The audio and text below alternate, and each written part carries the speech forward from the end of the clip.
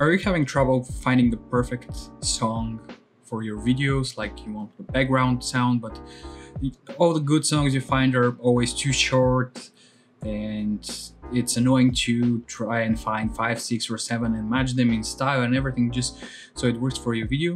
I also had the same issue, and the trick I'm going to show you today saved me a ton of time. So let's jump into Premiere.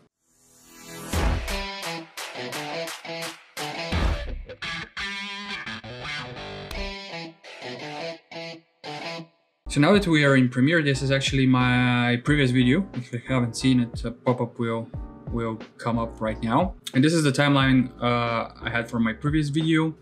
And what I wanted to do is to have background music playing from here until the end. But the song I found was way too short. So you can see when I add it here, I can add it, I don't know, 2, 3 and something times until the end, and it's going to be a bit annoying to have it on loop.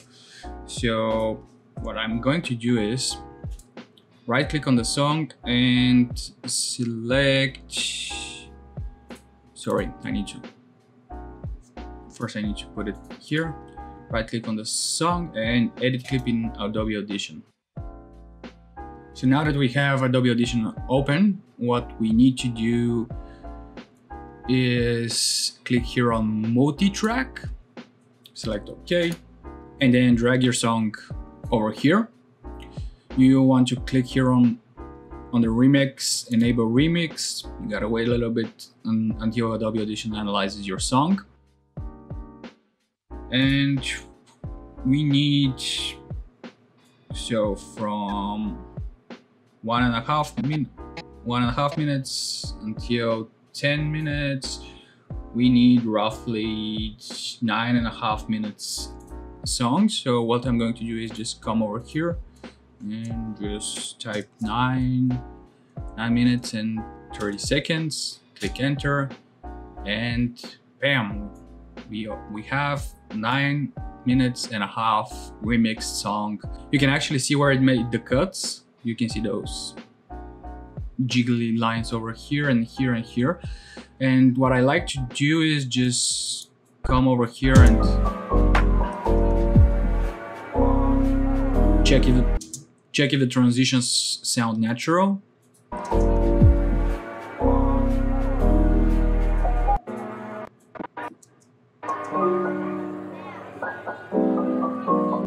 Usually with all those copyright-free music that has no lyrics and so on, Adobe Audition does a really good job. But just make sure to check them, because sometimes it does have some issues. And if it has some issues and you don't like the transitions and the places where the transitions are made, you can just play around here a little bit with the time, because it makes a completely new remix. You can actually see that the remix is 9 minutes and 36 seconds, although I have 9 minutes and 30 seconds plus minus 5 seconds. So let's say if I want a remix of that, I will just make it at 7 seconds. And now we have something completely different. But I will hit Ctrl Z and go back to the previous one. So what I'm going to do is select the song, go here, export, and export to Adobe Premiere Pro. Here we have some options. I use the default ones. Just select export.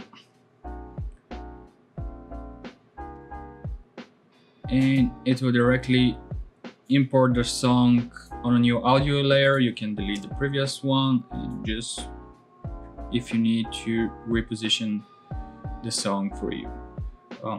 And if you need, just reposition the song where you want it to be. In my case, it's a little bit longer than I wanted. I can always go back into Adobe Auditions and remix it, but I don't see such an issue here because I'm going to play around with the volume here and there. So I'm just going to gradually increase the volume and ease into the song. This one starts a little bit slow at the beginning, so it's not a big issue. So yeah, that's pretty much it for today's video. If you found this tip helpful, leave a thumbs up and consider subscribing to my channel.